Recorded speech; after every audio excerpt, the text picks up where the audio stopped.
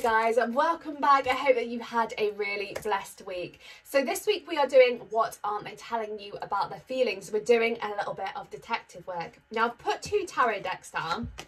I'm actually also going to use these. These are very, very special deck that do give us some quite inciting answers.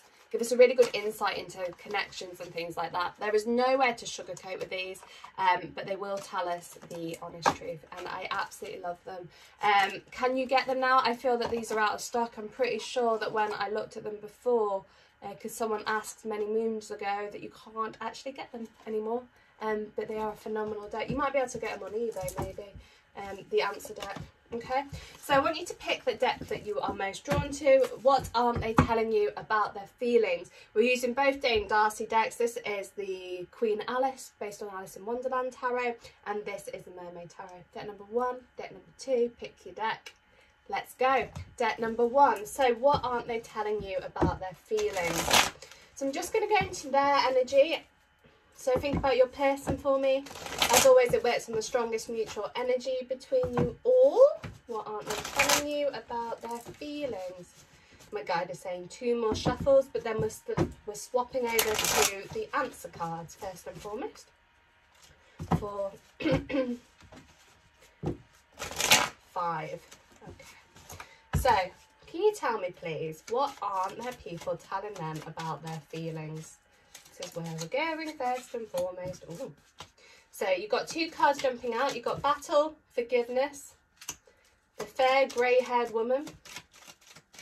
What aren't they telling you? Judgment and Deception. Okay. Don't panic. Don't panic. The Deception card. Okay. What aren't they telling you about their feelings? 1.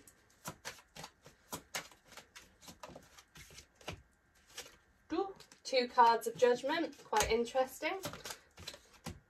King of Wands over here, 3. What aren't they telling you?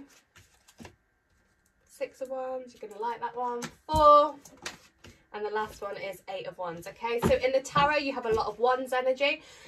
So right off the bat, there is a very strong, passionate energy between you both. Very strong sexual bond, very strong sexual chemistry, and it could be that they're not telling you that, or perhaps they are over telling you that and they're not talking too much about the emotional side of things, which is driving you up the wall because you're like, can you just tell me something other than sex and what I do to you and how I turn you on? I'd like to know a little bit more depth to this. Now, the reason why some of you are going to be feeling that there isn't much depth to the connection is this card of Deception. So let's rip the band-aid off and talk about this card first and foremost. This isn't a deception of another person unless this is a third-party situation, and if it is, you will know about it, okay? So those of you that don't know about it, that's because I am not talking to you. This deception card coming up over here is them lying to themselves about the situation. They are acting a lot more on the passionate sexual energy over here, because they have got things that have happened in their past which they need to forgive. Now, it's quite a sweeping statement to say that the forgiveness that needs to happen in the past is to do with a grey, fair-haired woman, but perhaps with some people watching this, it will be, and again, it works with that majority energy. So your person has got beef with stuff that's happened in the past, largely to do with a woman that has been involved in their life, potentially grey-haired, fair-haired, but largely to do with a woman. Could be mother issues, it could be ex-girlfriend issues, ex-wife issues, it could be friend issues. Wherever the energy lies, there has been a betrayal that happened to them in the past, and that is where they've got their goat up, that is where they've got their back up, and this is where the deception is coming in. So they are lying to themselves about the situation, which is why they are acting more on a passionate energy than an emotional energy, and that is what they aren't telling you. Reason why they're not telling you the feelings about this is because it's stuff that's happened in the past and there's still wounds here. The other card that drew out over here was Battle, okay? So they were feeling that in this past situation that's happened to them, that they were on guard a lot, that they had their weapons up, they were fighting for the connection, and it didn't work out. So with deception over here, it's this once bitten, twice shy energy. They're frightened of allowing you into their heart because of all this stuff that's happened over here, and that is those hidden feelings that they aren't telling you. So your person is likely to be acting more on a passionate energy with you. In fact, all of your cards, I pulled 5, all of your cards apart from Judgment are Wands energy. So all of it is this passionate energy, all of it is this sexual drive energy, all of this is the bond that the two of you share. Spirit has shared me a magnet, and sometimes you two really draw towards each other, and sometimes you repel from the situation as well. This comes back to your person over here and the battle energy. Sometimes they will allow you into their heart, and sometimes they won't, and that's why they will often act more on a sexual energy. If you're wondering, are they going to commit to you and have that connection with you, you will find that this 5 of Wands energy, this battle energy that's coming up over here, sometimes they pull towards you, sometimes they pull away from you. Okay, and again, it all reflects stuff that's happened in the past with them. They've got the goat up. I think that's what they say in England. Got the goat up. Now your person will make a choice on this. All right, so 2 cards of Judgment from 2 decks. Your person has a pathway. Okay, there is a pathway with this connection. There is a pathway with where it can go. Most likely outcome over here is your 6 of Wands energy, that is going to work out between you guys. But your person has really got to let their battle down. They've really got to let their weapons down. Lay their weapons down. Not weigh their weapons down, lay their weapons down and make a choice on it. Okay, the choice looks like it's going to be heading into your favour with your movement happening over here and your victory, but what they aren't going to be telling you, probably still with that, is how they actually feel about you. So they're hiding their emotions, they're hiding their feelings for you, and again, it all comes back to stuff that's happened in the past. Also with this deception card, this is indicating that perhaps in the past with someone that they were with before, that they were lied to, deceived, and so again, they are scared of letting their heart be on the line. Doesn't mean they don't like you, doesn't mean they don't have feelings for you, doesn't mean that there is any lack of emotions for you. It's just that they are wearing their guard, they've got the guard up because of stuff that's happened. So what aren't they telling you about their feelings? They haven't allowed you into their heart 100% at the moment because they've got their guard up. Once that guard starts to fade, you're going to have them making a choice and a decision, and it's most likely going to be into your favour. But this stuff from the past is what's blocking it, and they haven't opened up to you about that because they don't want to appear vulnerable, and they also don't want to shoot themselves in the foot with you, and so you think, oh God, here we go, another broken one. In inverted brackets, I only want someone that's going to give me what I want in a positive light. So they are restricting themselves from telling you about this. And that's step number 1. Okay, all right guys, love you lots. Speak to you next week. Have a blessed one. Ciao. Okay guys, deck number 2. So this week we are doing what aren't they telling you about their feelings. Now I'm going to go into both your people's decks, but energy. Both your people's energy. I'm going to go into your people's energy, but I'm also going to be using these answer deck, which I showed at the very start of the reading. So can you get into their people's thoughts, feelings, energy, emotions and thought processes, and or possibilities, probabilities, choices, chances and changes. So I'm actually going to start off with the non-sugar-coating answer deck, and let's see what comes up. Let's see where we're going with this, and then I will pull your tarot. So a blended reading, as they call it. Oh, that was fast, wasn't it? What aren't they telling them about their feelings? What aren't they telling those watching about their feelings? Just checking I hit record. I've done that before. I recorded a half-hour video reading. Hands up. Recorded a half-hour video reading and then never pressed play. Record. What aren't they telling them about their feelings? 4, 5. Let me just get one more. Okay, and in fact this one is staring me at the top, so I'm going to pull this one out as well. Your person, right off the bat, knows that this is a connection that is very spiritual. They might not be spiritually inclined themselves, but the bond that the two of you share, the connection that the two of you share, the passion that the two of you share really lit up over here as a very strong spiritual connection. Wouldn't be surprised for a lot of you guys if this is a twin flame relationship or a higher vibrational soulmate connection. So what aren't they telling those watching about their feelings? 1, 2. My God, just said 1, 2, miss a few, 99, 100. Right, your person is more into you than they are making out. That's quite neat, isn't it? So your top cards over here, you've got the 3 of Cups, you've got the 4 of Wands, you've got the Page of Swords, you've got the Hanged Man in reverse, and you've got the 5 of Swords. So let's get going. Let's start. Your person is more into you than perhaps they are letting on.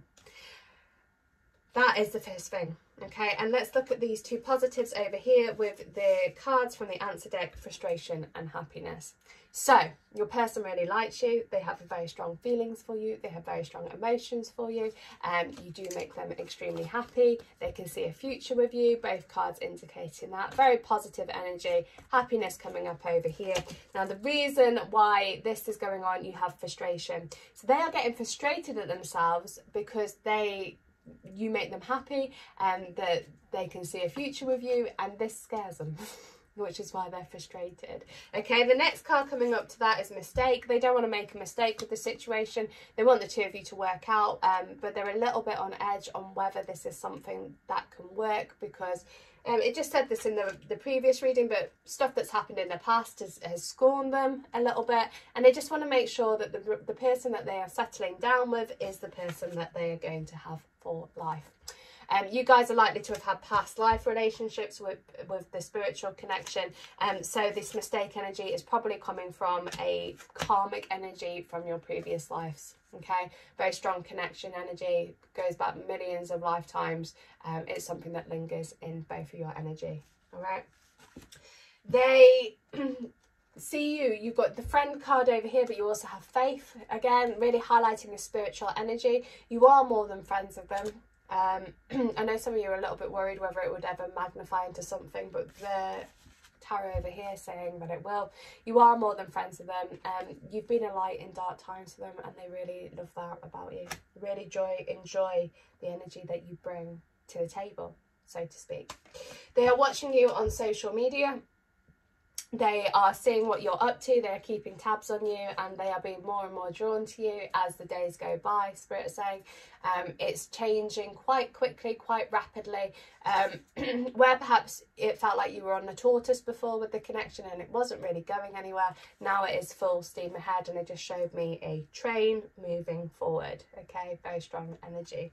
You've got this karmic energy coming up over here. So again, speaking of past lives with you guys, you might have found that this relationship has been a little bit stoppy-starty because of the past life connection, where there's been betrayal in the past.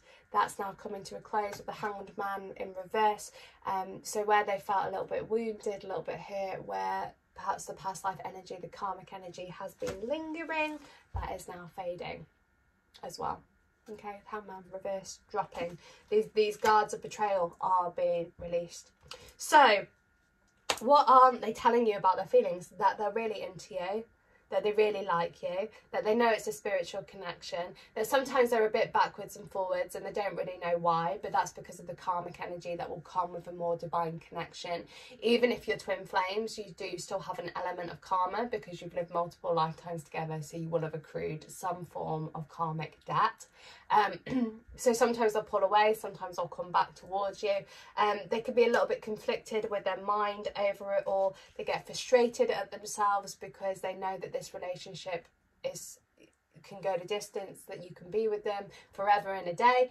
And they get frustrated at themselves because sometimes they allow you in and sometimes they push you away. But overall, the energy is really strong. Very strong pull, very strong spiritual connection, and a very strong celebration energy over here. If they haven't communicated that to you yet, you will find communication coming forward, most likely to be over internet or WhatsApp rather than a general message. internet energy coming forward, maybe potentially Instagram, etc, etc. Spirit are saying, just to close off the reading, that they do look up to you, which is quite nice. As well, they're saying that they know that you've had a hard life, or difficult times. They know that, they're aware of that, they see that, and that you've come forward from this, and that you are this power energy now, that you're this powerful person, and they get really, really drawn to that about you as well. So they love that side of you coming up in their emotions for you, which is pretty neat too. And that is what they're not telling you about their feelings.